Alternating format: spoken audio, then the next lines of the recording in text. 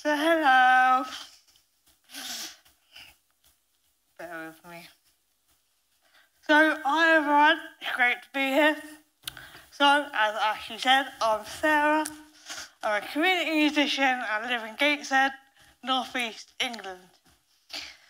I'm originally from down south though, like near Luton, hence the accent. So as a community musician, I'm a workshop leader. Yep. A performer, composer, visiting lecturer, inclusion trainer, researcher, and a bit of everything really. And I'm also disabled.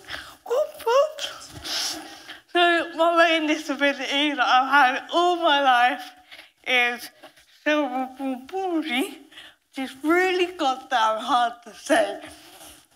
So my CP affects my left side and my speech. I think you guessed that bit. And when I was 19, I developed another disability because one is not enough. Which is a movement disorder across my whole body. So musical statues is the worst game I've ever had to endure in my life. About 2 years ago, just before the world went mad, I had to have a brain operation to help reduce the involuntary movements that I had in my body. It helped, hence why I'm not like YMCAing to you today. So today I now have a battery in my chest, wires up my head, and 2 electrodes in my brain. So, robot, basically. Which is great, except when you go through airport security. It's really kind of weird to explain what is inside you. Thankfully, it has reduced a lot of my movements. I will be honest with you, unfortunately, it didn't help as much as we hoped. We hoped it would stop the spread of my dystonia. Unfortunately, it's possibly slowed it down. So the likelihood is that eventually I will lose use of my hands and other limbs and not be able to do certain things. But the way that I see it is that I am not there yet. I am here, I am doing what I love, and for as long as I can, I'm going to do that. I'm never going to stop until literally my body says, and I'm not.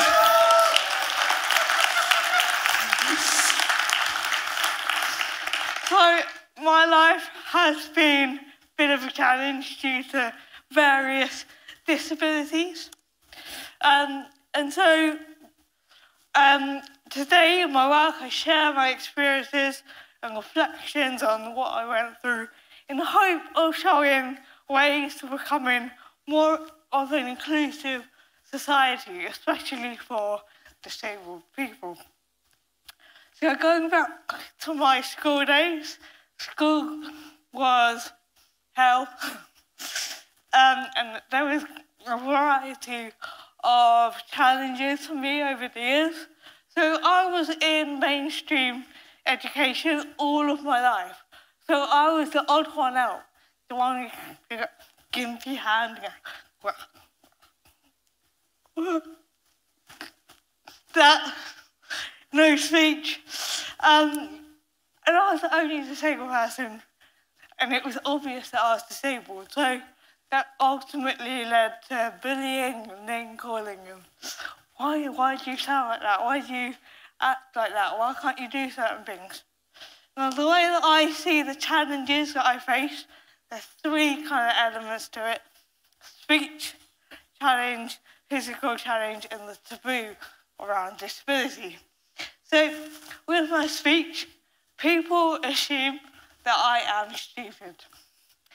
Or that I don't know as much as I do.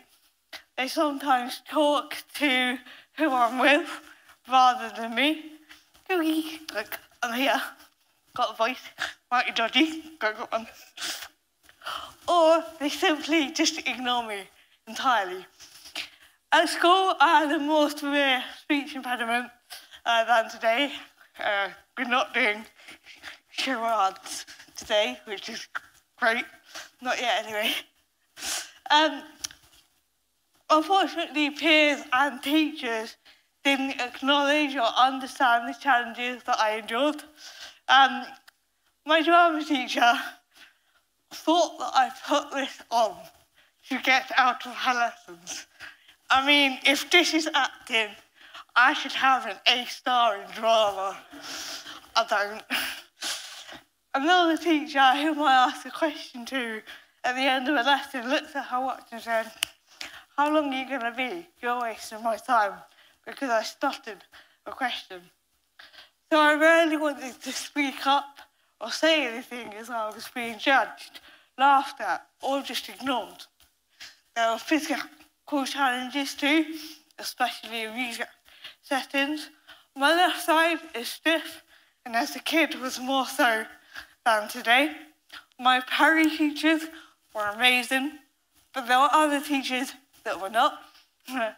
Some said to me, "I don't know how to teach that," because that is an entire separate entity to the rest of me, right? And I was in the school band, and I needed more time to learn a beat on the drum kit to adapt it to suit my needs. And I was told that I was holding up the entire band, so I got put on triangle. Because that's inclusive, isn't it? Ding! I was told as a teenager I would never be a proper musician because I'm disabled. I mean, what even is a proper musician? So all of that meant that I lost a lot of confidence. And lastly, the taboo around disability. I've realised that over the years, people don't always know how to approach disability and talk to or around disabled people. It's seen as a taboo subject. They become awkward around us. There's this perception also that when people hear music and disability, they assume music therapy. I don't do music therapy, I never had music therapy. I'm a musician, I also happen to have a disability too. I've been told, "How can you have a career as a musician? You're disabled. Surely it's just a hobby." Blah, blah, blah. But also, removing my disability from the equation, I'm also female, I play drums, and grew up going to school on a deprived area of my hometown. And so I was, girls can't play drums. Oh yeah, watch this. So obviously all of these barriers meant that life was quite a challenge. So although there was a lot of negative experiences, I tried to turn it around and use it to make a change. So when I was 18, I went to university and I studied community music at undergrad level and had the joy of a dissertation to write. The joy. Sarcasm there. For this, I went on to develop when I wrote this, I think I thought I'd have to say it, I developed a pedagogical that approach to work with people with SEND based on an autoethnography. Basically, I researched me, because I'm them. I called this approach A way, not the way. And it's based on 4 elements I'm going to share with you today, and hopefully you may be able to relate this to some of your work. So it starts with the relationship, which is the most important part. We have conversations that I've had today over relationship. And it needs to be built on trust and understanding developing a comfortable setting allows students to open up about their challenges. It's a two-way process between the teacher, possibly yourselves, and the students. As Freire states, you may or may not know Freire, he has this idea of teacher-student, student-teacher. So, as teachers, you bring the musicality, the musicianship, your skills as a musician, facilitator, and the student will teach you how they can play. So that's the student-teacher. And so the position of teacher becomes interchangeable. So future things can be more productive. So the next step is motivation. Having a positive setting means that your students will be more comfortable to try new things. For me, music is my escape. For a lot of us, I think it's the same. When we play, we enjoy it, it feels good, we do it because it's nice. And that's intrinsic motivation. Put that one up. So as students or musicians or anyone develops their musical skills, others start to notice. And that builds confidence. We've all been singing on stage and you had applause at a concert or performance. How nice is that feeling? And that's the external motivation that you want to do it again. And that's the extrinsic motivation. But ultimately, students are seen for what they can do, not what they can't do. My notes are gone, hang on. So then you get criticism of musicality. I can't type in my hashcode. Criticism of musicality. So as musicians, I hope you agree, it's really important to receive constructive criticism.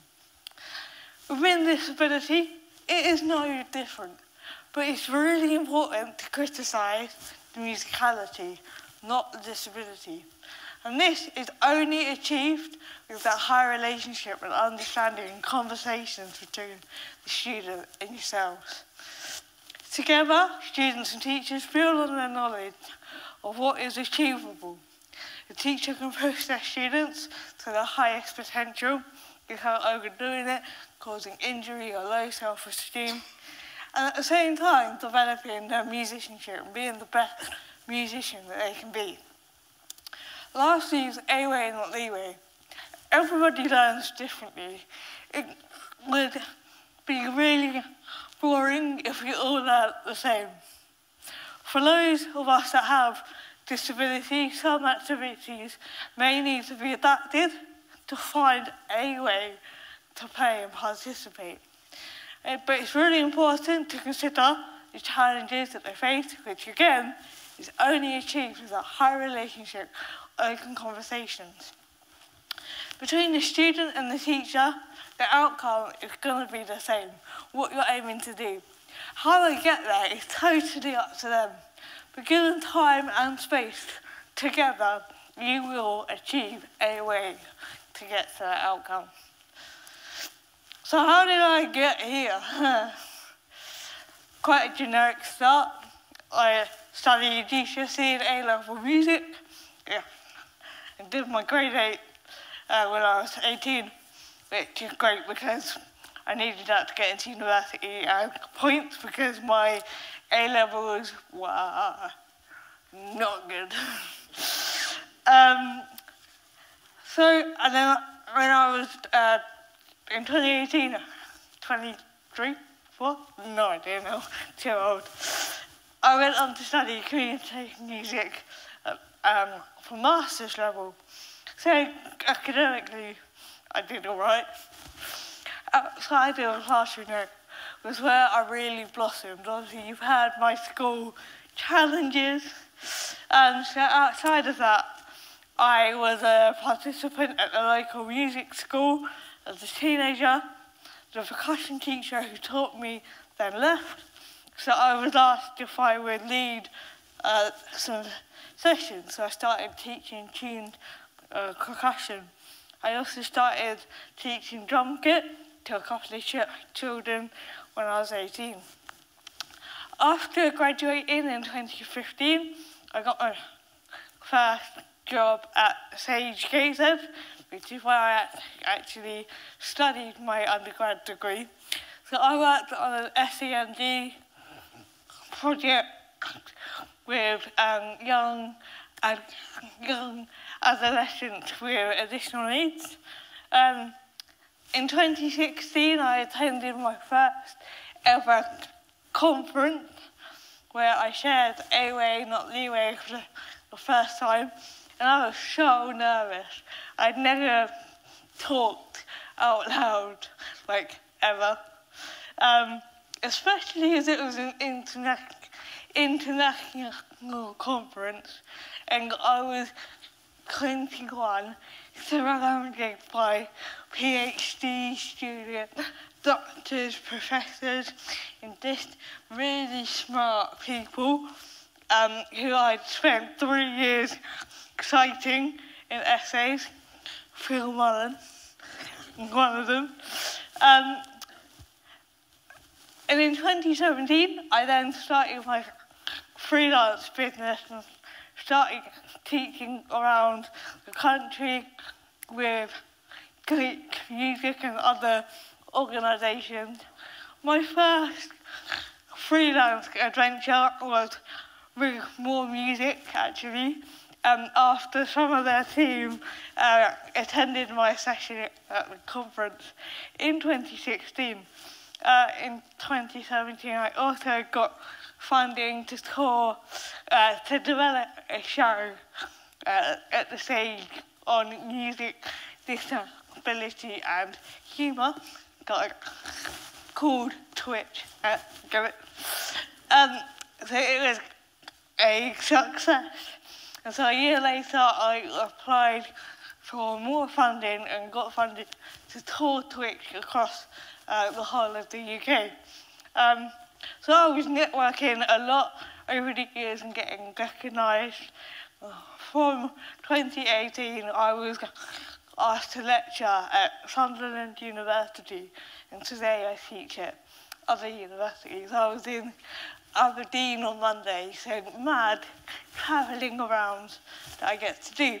I'm a board member of SoundSense and other organisations, and being in conversation with the Department for Education around the NPME too. I'm not going to try and say all that. So what can you do to encourage other young people to excel in music, especially disabled people? If you can, implement A-Way, not the way. Have conversations. Ask questions. Don't assume that you know everything, especially around somebody's access needs. Admit that you don't know. Admit that you don't know everything. And you will probably make mistakes. That is okay. That is how we learn. And as a disabled person, I'd rather you ask me, what can I do to help you, rather than guessing. Because 9 times out of 10, what you think is complete opposite to what I need. Be prepared to be surprised. Young people amaze us every day. I'm working with children in care aged 10 to 14, and we're writing a piece on Ukraine at the moment. And honestly, their knowledge blew me away. They started saying words, propaganda, democracy, ceremony. I can't even say them. And they're understanding and using it and contextualizing it today. So don't underestimate young people, especially disabled people. Be the teachers, the adults that I still remember, not the drama teacher. don't be that. Be the teachers that I remember positively. If we all work together, we can make the world a little bit more inclusive for all of us that are in it. We need role models, and I do what I do today because I know there are many me out there in school who can do amazing things too. I always think if I saw someone like me when I was younger, I would know I can do it. I can be that person too. I never had that, so I'm starting to be that person. This is what drives me to do what I do and to try and create a more inclusive society. And I happen to do this through music, in the passion that I have for music. But at the end of the day, I'm just living my life. Nothing special. Together, we can all make a change. So let's find these young people, nurture them, give them a voice. They are our future. Thanks.